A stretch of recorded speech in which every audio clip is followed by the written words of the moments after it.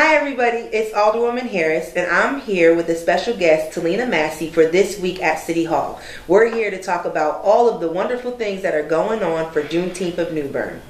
What do you have for us? So, I would first like to thank all of the supporters and individuals like yourself who are helping us make sure that this year's Juneteenth celebration is one of the biggest and the best that we've ever had.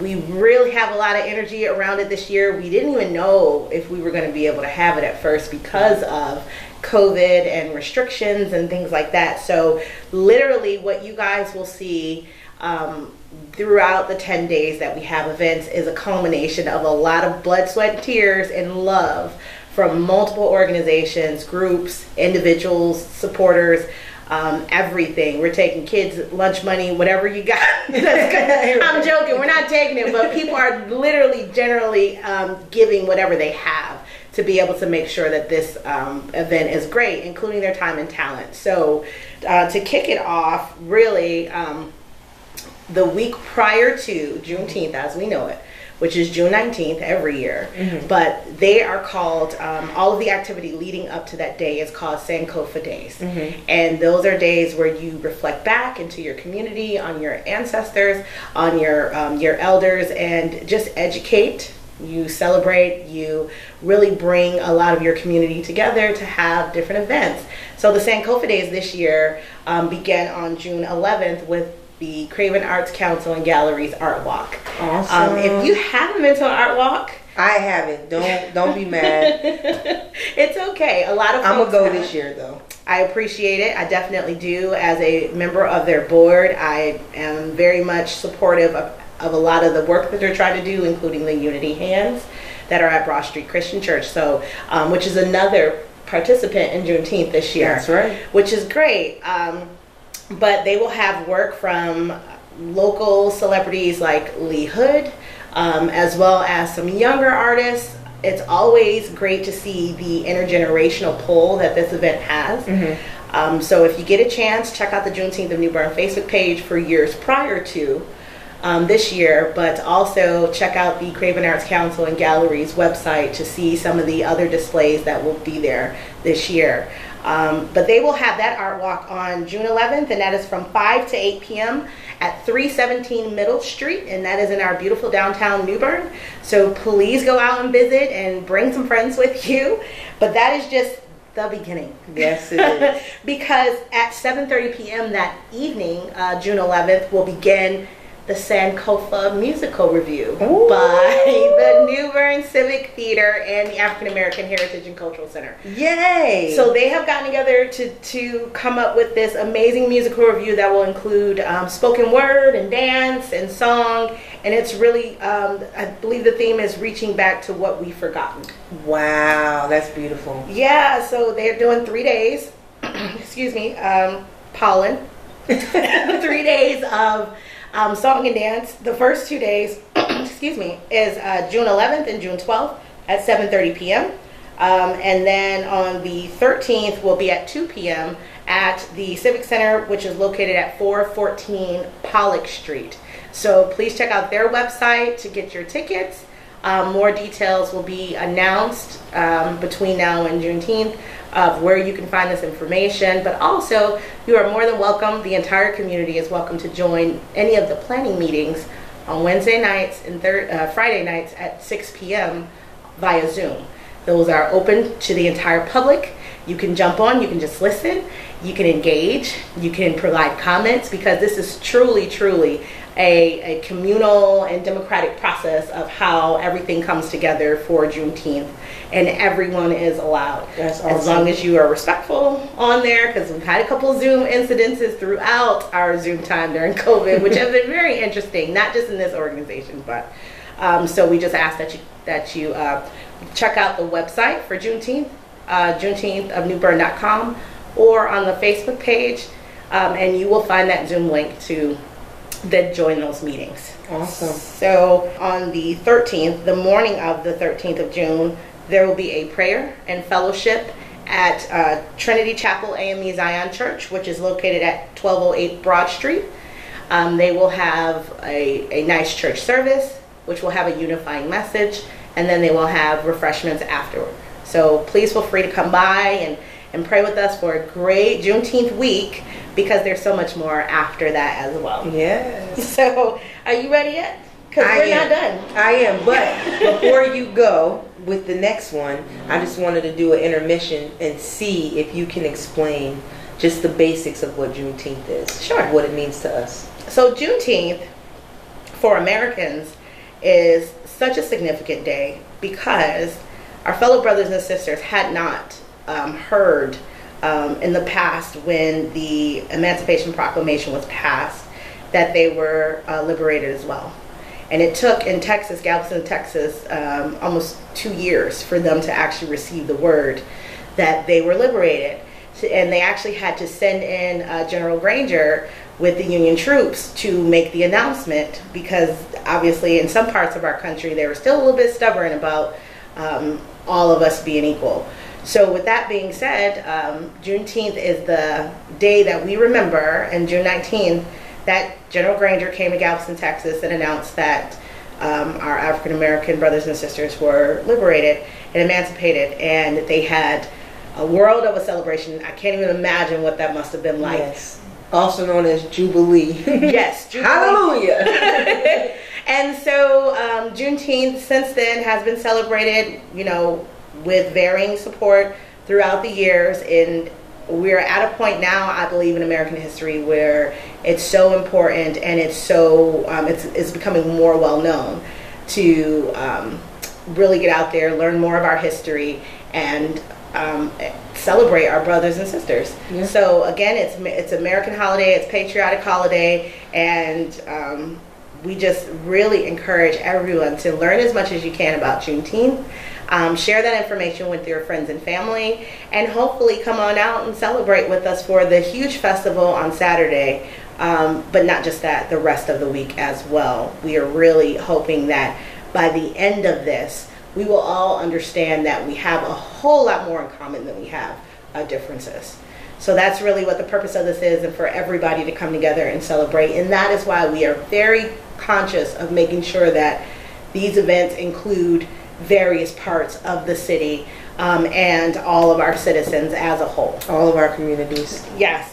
So with that being said, I'm going to jump back into the schedule. Let's go. This is like an infomercial. But wait, there's more. There's more. So then we kick it off on Monday, June 14th with the Juneteenth Kickoff Podcast. And if you remember, we've had these in the past with several of our community partners in the past. But this year, I'm happy to announce that at 7 p.m. on June 14th, Project Restore, the movement, and other Juneteenth committee members will be going live for a special edition with New Bern Now. Woo!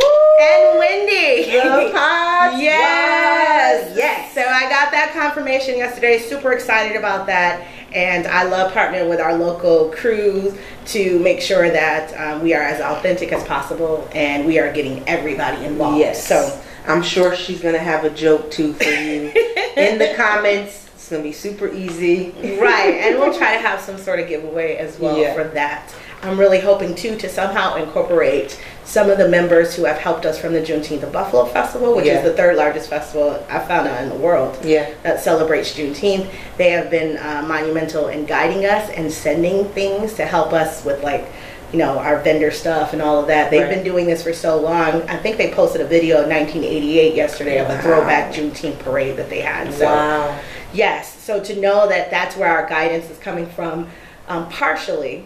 But we know how we are down here as well. We don't want too much of North getting having any sort of sway over our celebrations. How we do it the Southern style way. Yes. So we want to make sure that, again, it's as authentic as possible, and we include as much of our homegrown community as possible. You're inclusive, so everybody is welcomed. Exactly. What's going on Tuesday? Bring your towels because we are working out. Yes, Tuesday is the Mental Health and Wellness Day for Juneteenth. So we are doing Zumba in the park. Yes. As well as Fit Friends on Deck. We are starting at 6 p.m. at Fort Totten Park with Vincent McDuffie. And he has an amazing workout group that meets literally every week, a couple times a week during that time in the park anyway, and they work out. Awesome. So why not just expand that again to the entire community and let them know that your neighbors are getting together, and they're getting slimmer, and the summertime is coming. Right. So who's doing Zumba?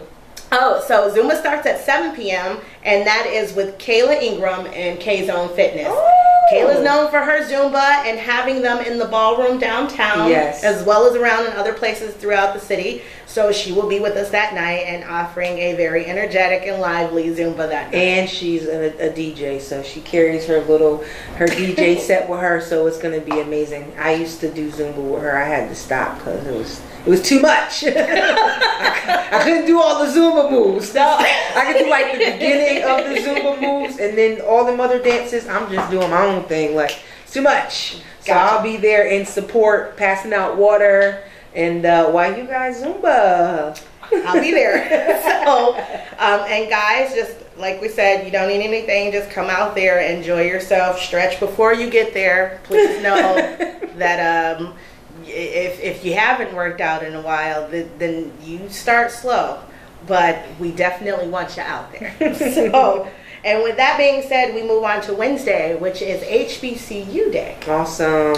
So we have Ramona Green with Project Restore will be pulling together an event with local alumni from HBCUs to discuss with our youth and anyone else who's interested the education and history around some of our most significant HBCUs throughout North Carolina, and also some of their alumni and the importance of the sororities and fraternities that are there as well. Awesome. So that is going to be a great day of fellowship as well. We'll have some ethnic food, and it'll be free to everyone to just come out and enjoy. And as soon as we have a location and a venue's confirmed, we will let everyone know on the Juneteenth of New Bern Facebook page where that will happen. Awesome. I'm excited to see how our children interact and learn about, colleges and things like that. I have myself a teen that is looking at colleges now, so I think this is an amazing day for him to go and really look at that. So I'm excited for that. Back to the other news of what's happening on Thursday. Yes.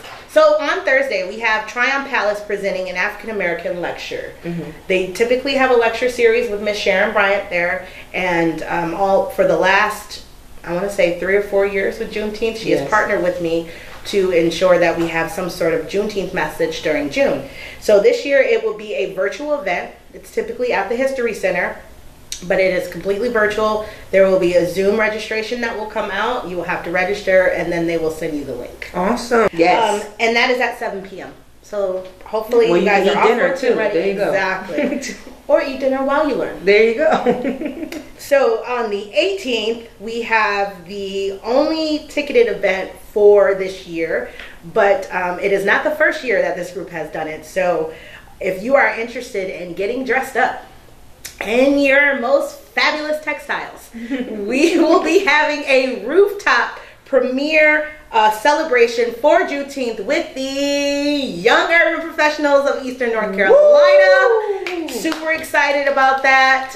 For that event, we will have Chef Smoke with the Flame. We'll be providing the food for the event, and we will also have DJ Chaos from the radio station 101.9 KISS FM. He will be the DJ for the evening. This will be located at 405 Middle Street, and technically it's kind of 401 and 405 because it's the same building on the corner of Middle Street and it's across from Chelsea's. Yeah, everyone knows where the Chelsea is in New Bern. We do want to give a shout out because we all know Stubbs and Captain Ratty's. He's been a big supporter of all of the professional groups, so we get so excited because this is an amazing event for people to come out and see what we do, and it's fun. And it's a double-decker this year, so we're going to be in the parking lot and on the roof. So and our title sponsor is Captain Ratty's and Buzzy Stubbs. So we would thank you guys so much for everything and all the support you've shown us from the beginning of YUP all the way till now, to getting a lot of the professional groups together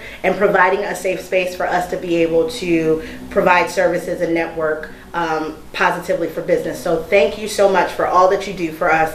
And again, You guys, we're going to have the What's the Buzz Lounge at the rooftop party where you can come in and talk about your business or talk about what you got going on in the community, and we'll have that content out in the community for you. So and we'll be buzzing about all the stuff that's going to happen at the festival. Please dress up and dress appropriately, and we look forward to seeing you guys there. And that starts at 7 p.m. Drum roll for the Biggie June 19th, coming to a New Bern neighborhood near you. Yes. We promise it is going to be bigger and better and bolder than it has ever been before in the past, starting with a 10 a.m. tour with the historical signs dedication. There will be over a dozen signs erected in the Duffyfield neighborhood that talk about its history, historical significance of some buildings and neighborhoods that you can walk around. It's a walking tour. Yes. Throughout the neighborhood. Yes, and that will be with Bernard George and the Historical Signs Committee, and that dedication will again be at 10 a.m. at the corner of Roundtree and Broad Street. Mm-hmm. You might see me on the stage. You might see your local alderman on the stage. As well as following that at 11 a.m. we have a Mardi Gras style walking parade. Woo! And that is going from Stanley White, where we're going to meet there before the historical signs dedication. So we have to be out there around 10 o'clock. The streets hopefully will be closing before 10 a.m. So if you need to get there and get parked, please be in that area and meet us at Stanley White, lined up by 10:45, so step off can be at 11. And we just got a bit of amazing news when it comes to that walking parade. So I will tell you guys now, if you have never seen our local Marine Corps band, you will see that band walking the 0.77 miles from Stanley White to the big field in Craven Terrace during the walking parade for Juneteenth. Got the confirmation this morning. Is that awesome? The entire band, the entire Marine Corps band will be walking in the Juneteenth parade this year. I don't think we've ever seen Marines walking down Broad Street. We are so excited. We are. Charge up your super cell excited. phones. And can I say really quick, can I just give a small short testimony? Go ahead. I became a Marine because when I was 6 years old, I went to a Juneteenth festival. Really? And I saw the recruiters walking down in their Charlies, walking through the walking parade. Wow. And I looked up at my mom and said, I want to be a Marine.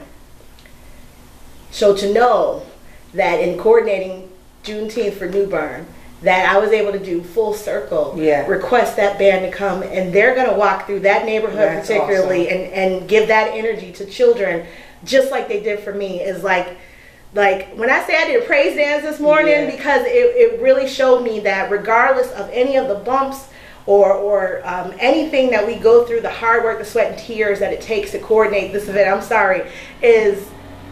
it's all worth it. Yes. And we're going in the right direction and we're doing something good. So for that, for nothing else, just come out to the parade, come dance with us, come celebrate, come sing, because New Bern is an amazing place to be. And if you don't get that out of this culmination of events, I'm not sure where you're going to have to move to get it. But this is it. Yes. And so, I'm so excited. Super excited about that. But yes, and then the festival starts at 12. Yeah. So we say that we've probably thought of everything that we could possibly do and pay for this event. The festival will be in 3 locations. It will be at Henderson Park. It will be at the strip of land called Park on Broad, which is next to Cutmasters on Broad Street, in between where like the Shrine Club is and that barbershop. That piece of land right there will be what we call our kids corner, and it will have our inflatables and activities for the kids. We will also have a chalk art contest as well, thanks to Color Fest. We will have in the big field at Craven Terrace, we will have the stage with the tables for games and chess and checkers and all of those things, life-size Jenga and Connect 4 and those types of things. And in Henderson Park, we will have a football combine. We will have intramurals. If you're thinking like field day when you were a kid, those are the intramurals that we'll have inside of Henderson Park. And we will also have a 2-on-2 basketball tournament. Yes. 3-on-3. 3-on-3. Sponsored by Toyota. and that is being done by Mr. Antoine Scott and Paul McDonald. And Paul McDonald of Toyota. We will have double dutch, we'll have horseshoes, we'll have tons of everything. We will also have golf carts. Neglected to mention golf carts to get people to their cars, but most importantly for the elderly that may want to be involved in the walking parade or disabled but can't. We'll make sure that we have a few golf carts. We could always use more, but for anyone who wanted to participate, we have those golf carts, so we can shuttle people as well to start at the beginning of the parade and may end at the end and need help getting back and forth. And we'll have a variety of food. We'll have food trucks. We will have informational booths. We will have booths that have products as they sell their products and services. Blood drive. Yes, we have a blood drive. Yes, that will be at Henderson Park. Henderson Park. Yeah, super excited about that. And we're also decided with that blood drive to give back whatever we could to the community with anything in Juneteenth. We're trying to give back as much as we can to the community. So with the blood drive, if you give blood, I believe it's a $25 gift card. $20 gift card, and we'll have on the website how you can sign up to donate your blood. And the most important thing about this blood donation is that the blood stays local. And I am a witness of needing a few blood transfusions, so it's a blessing to be able to donate the blood and keep it local. So that's good news. So we appreciate them partnering with us. So. Yes, and quick intermission. Not for nothing, we're grateful to have you here with us. Aww. I mean, as one of the many city partners that has been a supporter from the beginning, that has literally gone through blood, sweat, and tears herself to get to stand here with us, to stand on that stage with us for Juneteenth. Yes. Many people may not know your struggle, but a lot of people were helped by it. Yeah. And I thank you for just being a friend to Juneteenth. Oh, well, thank you. I appreciate it. That's what it's all about. Definitely. For the community. For the community. And we will also have Sip and Paint that night as well, thanks to the Village, Edwin Life Lawrence and his wife Tammy Dean, who own the Village on Broad Street. They will be having the Sip and Paint for adults later on in that evening. That's awesome. So fun for everybody. Yes. And then we close it out on Sunday with... So Sunday is 3 events actually. We're wrapping it up. We're going to have a prayer walk, a gospel music program, and something we call Mayafa, which is the end of Juneteenth. It's the wrap up. So at 1 p.m., B. Simmons, Benita Simmons, with My Sister's House and Try by Fire, will be singing at Broad Street Christian Church in the parking lot, and that's at 802 Broad Street. She will be singing a selection while the participants walk through a prayer labyrinth that will be erected in that parking lot for Broad Street Christian Church. So as you walk around the labyrinth, you can pray and just hear the hymn and kind of, just be one with yourself and pray for our community, that we all come together. Yes. So that is at 1 p.m.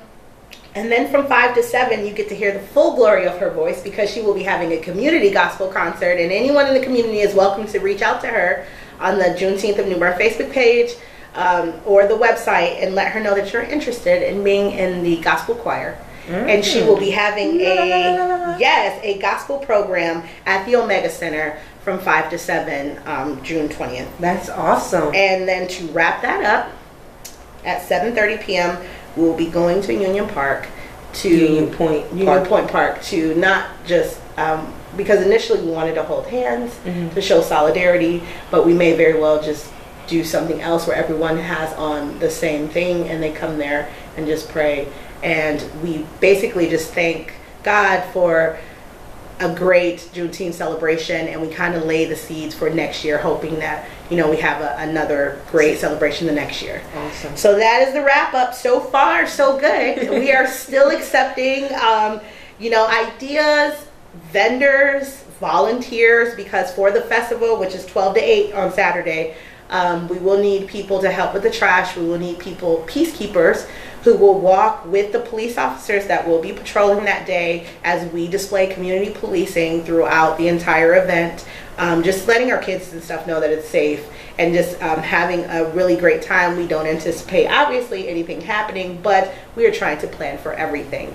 We are taking donations of PPE, as well as we're looking for sponsors for things like our fireworks display, and our kids' corner or things or anything. The money will go through the younger professionals of Eastern North Carolina, who are the fiduciaries, but have set up a separate financial structure just for Juneteenth, so that all that money that we receive goes directly into Juneteenth of New Bern. And when the festival is over, if there's anything left, Juneteenth will be opening its own, because it's grown so much. Yes. Its own nonprofit, and that all of that money will transfer over into the Juneteenth of New Bern nonprofit. So 3 benefits that I see: all of the festival and all of the events leading up to it. If you donate your time or talent, you are able to get a tax donation, or because we're a 501c3, we'll check off your volunteer hours, because you know when you have to apply for certain jobs or apply for different things, or college, you need volunteer hours, and we need you. Yes. So we have that there because we're so official that we can give you that. So we need everybody to go to the Juneteenth of New Bern website or Facebook, like it, share it, tell everybody about it. We need you to save the dates the whole week, because we need you at every event. We want to see everybody out there. This is a community-wide, New Bern-wide event.